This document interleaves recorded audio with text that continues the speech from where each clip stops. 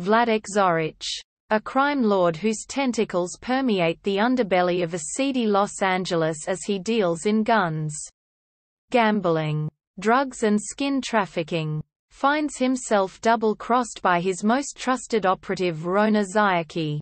Vladek's propensity for power, control, and violence drives him to kidnap Rona's young son, forcing Rona to participate in a planned elimination of Vladek's enemies and identities.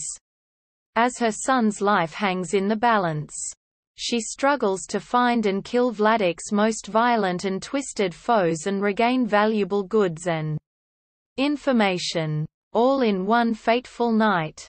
To keep her on a short leash, Vladek sets out the rules to his game and oversees Rona's every move as she navigates the darkened streets of Los Angeles.